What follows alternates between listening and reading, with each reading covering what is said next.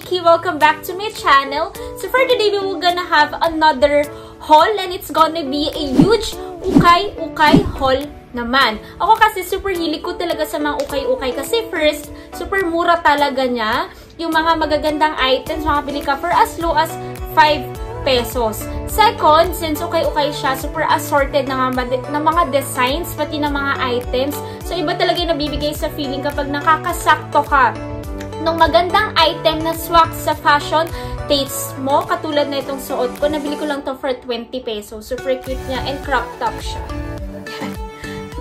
Tapos, ito mga papakita ko sa inyo mga items. Ito mga ukay-ukay items na to is almost 70 plus items and halo-halo siya. May mga shirts, may mga long sleeves, may mga palda, shorts, may mga vintage jackets, maongs, and even may mga bags rin, and so on. And yung price range niya is from 5 pesos lang to 100 pesos. Super ganun siya kamura. And nabili ko tong mga to sa may Hidalgo Street sa Quiapo, Manila. So, ito yung street na to is yung dulo niya, yung SM Clearance Outlet. So, yun. So, without further ado, let's get started. So, yung una ko mga papakita sa inyo is yung mga normal tops. Kumbaga, ito yung mga tops na pwede nyo pang everyday use and at the same time, pwede nyo rin siyang pang alis. So, itong una kong papakita is yung 5 pesos ko siya nabili. Mostly mga sando siya. So, ito yung first item. Yan, super cutie na ito. Pati yung tela niya. Actually, itong mga to, yung 5 pesos, pwede mo siyang pang inner top. Tapos pwede, pang inner top and pwede mo siyang partneran ng mga maong and so on. Yan, 5 pesos lang. And then, next, another sando siya. Beige rin yung color. 5 pesos lang din. And ang nagustuhan ko dito is yung pa-bling-bling thing dito. Okay, 5 pesos lang. And then next is, ito actually parang pang-formal siya. Pero, pwede rin siyang pang pang bahay. And again, 5 pesos lang din to. And then ito, ginupit ko, yung dito yung banda, ginawa ko siyang mini ribbon. Okay. And then proceed tayo sa mga nabili ko for 10 pesos naman. Mostly mga siya, mga shirts. So, ito muna. Yan. Ito kasi, siya, big shirt siya. So, ginupit ko na lang, ginawa ko siyang crop top. And maganda naman na suot niya kasi napapartner ko siya sa mga fitted na shorts. Okay. And then next is another thing na DIY ko since big shirt siya. Yan. So, ginupit ko yung dito banda. And then, bukas yung sa dito niya, sa side niya. So, nagagamit ko to kapag kunyari mga swimming outfits, kumbaga yung bra line nasa loob, and then ito yung yung panglabas na damit. Okay, 10 pesos lang din siya. Then, next is t-shirt ulit. Yan, ang cutie na ito, lalo na yung design dito sa gilid. Yan siya, pinapambahay ko na lang siya kasi medyo manipis yung tela niya. Pero minsan, nagamit ko na din siya pang alis. Kasi meron akong fitted na blue na shorts. Yan. 10 pesos lang din. And then next is, ito, super cutie na ito. Si Mickey Mouse. So, parang yung body ni Mickey Mouse. Yan. 10 pesos lang din siya. And t-shirt. Parang ganun siya. Diba? Then next is, same category pa rin tayo sa mga normal tops. Excuse me. Pero itong mga to, nabili ko siya for 20 pesos. Super mura pa rin niya, diba? So, ito yung una.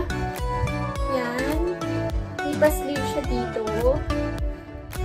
Yan, super cute. Actually, siya, parang crop top.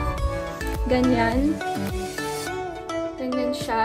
And then, again, 20 pesos lang din. Then, next is ito. Pang siya, pang swimming outfit. Kasi yung sa tela niya. And at the same time, cute rin siya kasi may hoodie. Tapos, ito yung itsura ng likod. Diba? 20 pesos lang din. And then, next is ito. Yan. Super cute na to is kasi may pa sunflower thing dito. Yung flower ba siya? Basta flower. And then, pati yung ditong details. Flower rin siya. Super cute. And then, adjustable yung dito. Ano siya? 20 lang. Okay. Then, next is ito naman. 20 pesos lang din siya. Actually, medyo pang formal siya. Pero, depende sa pagkakapartner mo sa pambaba. Yan. May pa-raffle thing dito. Tapos, yan. And, maganda rin yung tela niya. Okay. 20 pesos lang din. Then, last, for our normal tops, ito. Yan. Literal na pang summer outfit. Siya, ganito yung pinakita niya pag sinuot. So, para may palawit dito. And, literal. Okay. Yan. 20 pesos lang. Parang siyang mahal. Okay. So, we're done for our normal top. Ang ine-next natin is yung mga formal naman na tops. And ito mga to, nabili ko siya 50 pesos. Para sa akin, parang ang namamahala na ako sa kanya. Pero sulit naman din kasi magaganda yung mga design. Okay. Ito yung una. Yan. Ang ganda ng print niya. Super cutie niya. Lakas maka-vintage. Medyo malaki siya. So, mostly, ginagamit ko siya sa mga fitted na shorts or mga fitted na pambaba. Kasi medyo malaki siya yung pantaas. Okay. Ganda rin ang tela niya. For 50 pesos lang din. And then, this one, parang, ano siya, may pagka, semi. Basta, medyo long sleeve siya. Yan. And 50 pesos lang din siya. Super cute. Okay. And then, next is ito. Yan. Maganda to sa mga elephant pants. Ang lakas sa mga Uniqlo style na outfits. Yun. 50 pesos lang din. And then, may pa zipper thing sa likod. Okay. Ganda rin ang tela niya. Parang crochet. And then, next is ito. Yan. Normal shirt siya kung titignan. Pero ang nagdala kasi is yung dito. Thing.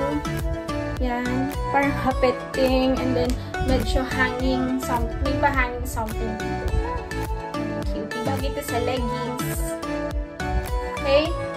And then, next is another white na formal top. Ganyan siya. Cutie na ito. Dito ako nagagandahan. Yung pa-ruffle thing and yung ito. Yung border na maline-line. Super cute. Ilabas ko na ito nagamit na pang formal.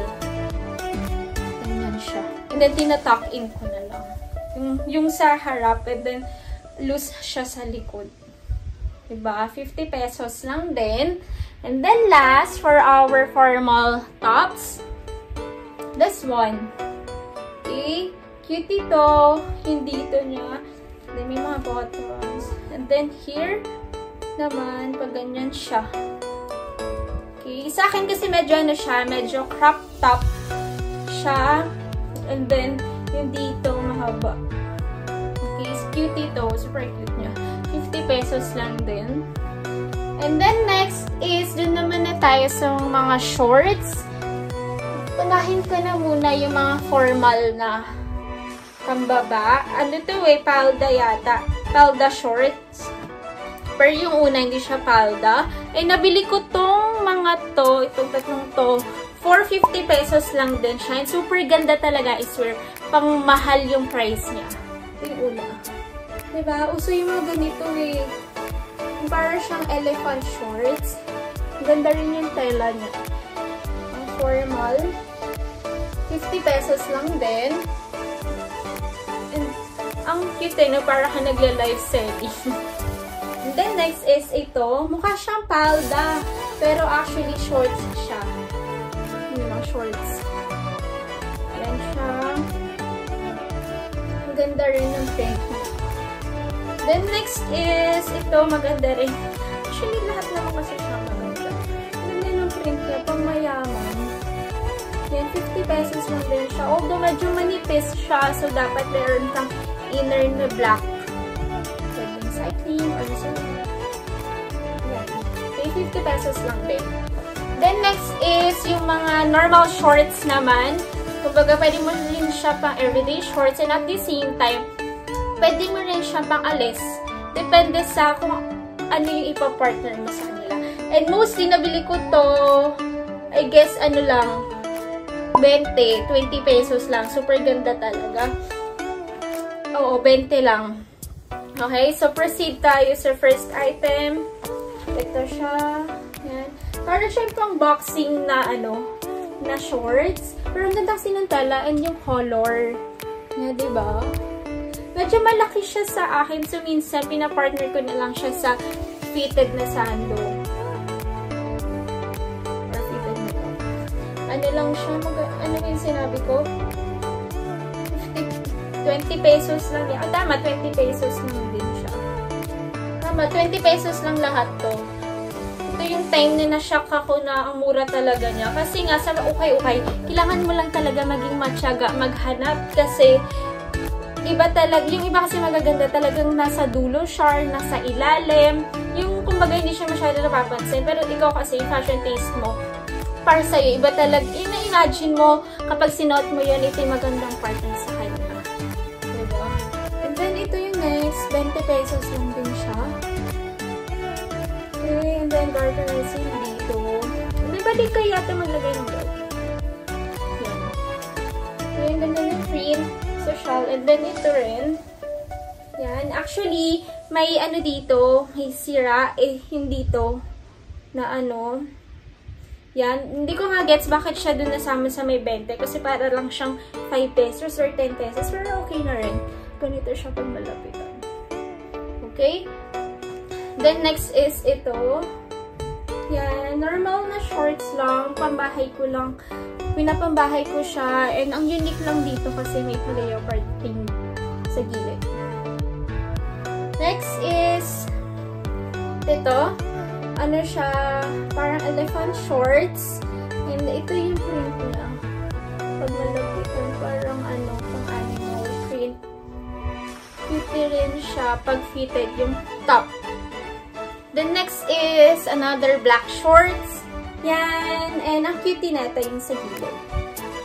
Ganyan. And yung sa baba rin. 20 pesos lang din siya. Okay. Pati yung tela niya. Good. Then, last for our normal shorts is ito. Yung glittery shorts. Yan. Actually, medyo makati lang siya suotin. Pero, minsan kasi, diba, talagang tiis ganda ka. Pero maganda kasi talaga siya, yun o. Nagniningning ka abang suot mo siya. Okay, and then may pocket rin siya. Okay, so done! So, proceed tayo sa mga long sleeves naman. Kumbaga, pwede mo rin siyang panglamig and at the same time, pwede mo rin siyang mga pang-formal. Depende lang talaga kung paano mo siya i-style. Okay? And itong mga to, nabili ko siya 50 pesos. Hindi na rin siya masama kasi maganda naman siya. So, ito yung first. Simple lang siya. Pero kasi fitted siya sa akin. Kaya nagandahan ako. 50 pesos lang din. And next is another fitted na long sleeves.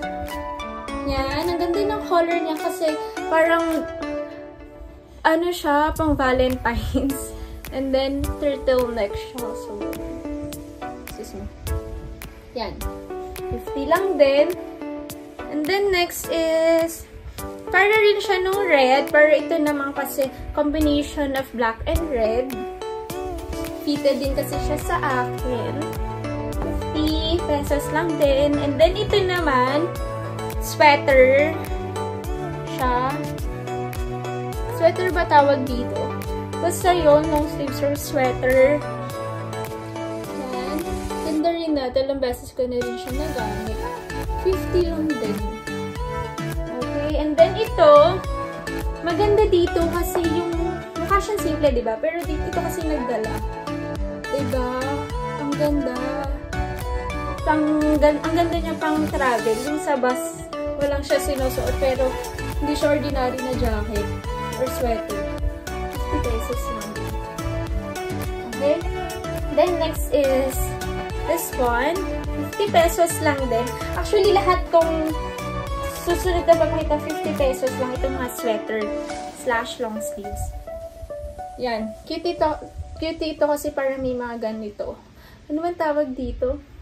Basta para may mga sticker theme. Then, ganyan siya. Medyo malaki siya sa akin. Pero kasi nakikita ako sa kanya. Okay? And then, next is ito. Another long sleeves. Ano siya? Hindi siya dress ha. Top lang siya. Mahaba lang siya talaga siya. Pero yung dito sa may harap niya, medyo pa ganun. So, pag gumagamit ako na ito, nakatube ako. Yan. And maganda yung tela niya. Okay. 50 lang din. And then next is, same sila ng tela. Ganyan. Green naman. Pero, ang difference niya is yung dito parang may pa. Dito sa taas. May pa ganyan. Okay. Then, next is this one. Black and white naman siya. And then, fitted rin siya sa akin. Kaya ang ganda. Okay. Then, next is, and last but not the least sa ating sweater na category is this one. Actually, parang siyang pang formal kasi yung dito, yung sa gilid. Pero, ang ganda rin yung dito. Ganito siya. Diba? 50 pesos lang din. May zipper sa likod. So, done tayo sa sweater / long sleeves. Then, next is, dito tayo sa mga jackets.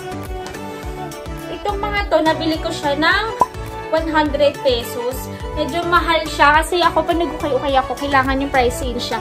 Ano lang, maximum is 100 pesos. Kasi pag 100 pesos and up, parang sobrang mamahalan na talaga ako. Pero depende pa rin sa design. Okay? So, ito yung first item.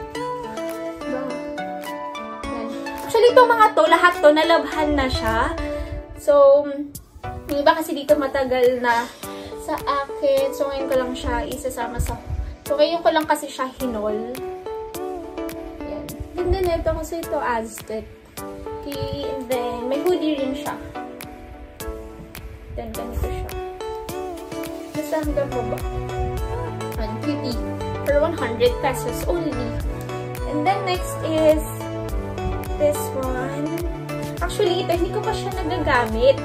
Pero kasi sabi ko, baka pwede ko siya magamit kapag nag-travel ako.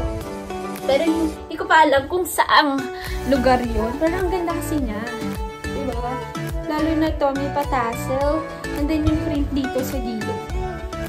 Ang cute. Seryoso. Yan. Kasi parang pwede mo siyang i-open. Then may ano ka, may inner top ka na black or blue. Kasi kailangan, ano pa rin eh. Yung match pa rin sa mga colors dito. Yan, 100 lang. Then, next is this one. Ang ganda ng color, army green. Nakalimutan ko rin tawag sa mga gantong jacket eh. Ito ganito siya. Yan, basta hanggang baba. 100 pesos lang din. And then, next is ito. Yan, hindi siya actually jacket thing, pero pwede mo kasi siya i-partner na parang naka-shirt ka lang sa loob. And then, ito yung panglabas mo. Ito yung pinakamagdadala sa'yo kasi ito yung design niya. Yan o. Diba? Pang OOTD. Okay? Then, last but not the least for our jacket category, jacket / hoodie. The jacket category is this one. Sobrang... Actually, hindi ko pa siya rin nagagamit, pero sabi ko baka paggamit ko siya in the future kapag nagpunta ako sa isang lugar na may mga snow or malamig. Yan, ito fitted siya. Sa gilid, and then ito. Pang lamig talaga siya. Kitty na ito. Okay. 100 pesos lang din. Okay, and then next is, hindi pala last, ito pala yung last for jacket category. Yan siya. Ang ganda rin, ang lakas ng kamayaman. Ganito yung itsura niya, and ang ganda talaga ng tela niya. Kasi parang parang aso. 100 lang din siya. So, next, proceed tayo sa ating next category, which is yung mga vintage jackets naman. Ito naman kasi is dalawa lang siya. Ito, ginagamit ito ng kapatid ko. Kasi sa akin, sobrang laki talaga niya, as in. So, yan siya. Diba uso yung mga ganito? Vintage jackets. So, yan siya. Okay. Medyo mabigat rin kasi malaki. Yung una, by the way, nabili ko tong dalawang to for 100 pesos each lang. Ay, nagalaw. Okay, then next is ito, 100 pesos lang din. Okay. Then, last, hindi pala rin siya last. Next natin is yung mga may naiwan sa sa mga sweater. Singit ko na lang. Ito, nabili ko lang siya ng 50 pesos. 50 lang ba? Oh, itong dalawa 50 pesos. Yan. Then, maganda rin yung tela niya. Okay. I mean, maganda yung design ng labas. Then, ito rin 50 pesos lang din siya. Yan. Ano siya, parang 2-in-1 kasi may sandating na dito sa loob and at the same time may na rin sa labas. So, pag sinuot mo siya, as one na. Okay? Then, proceed tayo sa mga maong na mga nabili ko. Dito muna sa jacket. Jacket ulit. Yan siya. Ang cute rin kasi siya. Parang pang sporty outfit. Okay, the makeup girl thing here. Yan. Then, next is another maong jacket. Literal na maong. Yan siya. Ay, by the way, nabili ko lang pala itong mga to. 100 pesos lang. Itong mga maong na ito, 100 pesos. So, yan, 100 pesos. And then, ito, 100 pesos lang din. Yan, 100 pesos lang. Okay. Hindi mo kalaing 100, diba? And then, next is ito siya. Pants siya. Pero yung sa top niya, ganito. Yan. Usually, inaano ko to, pinapartner ko to sa mga black top na shirt. And then, ito yung sa dulo niya. Pants siya. Medyo may pagka-elephant pants. Okay, then next is, ano naman? Ano rin siya? Ano tawag sa mga ganito? Nakalimutan ko. Pero ganyan. And then, palda naman siya. Okay, ano lang din to, 100 pesos.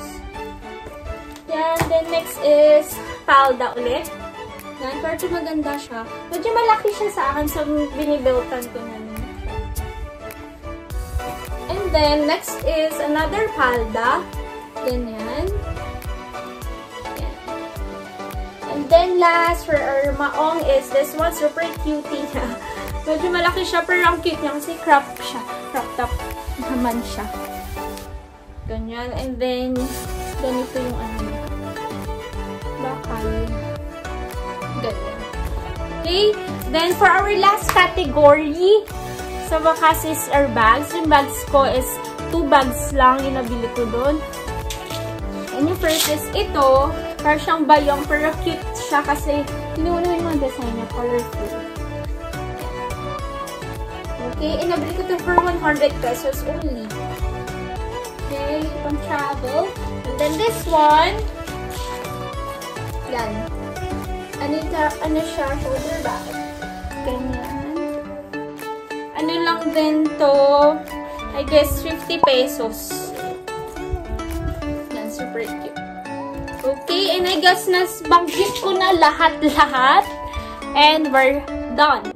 And that's all guys for today. I hope you like our UKAY-UKAY haul. So don't forget to like, share, and subscribe to my channel. So see you on my next video. Bye!